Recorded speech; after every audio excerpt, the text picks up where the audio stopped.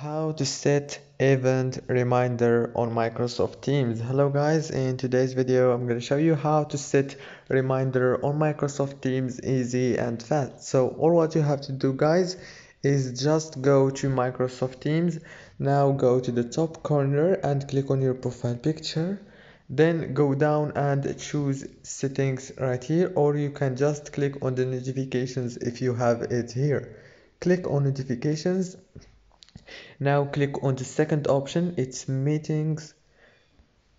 Now click on here, you will find event reminders. You can now click on it and choose the event here and choose the time that you want. For example, 5 minutes before, 1 hour before, or 1 day before.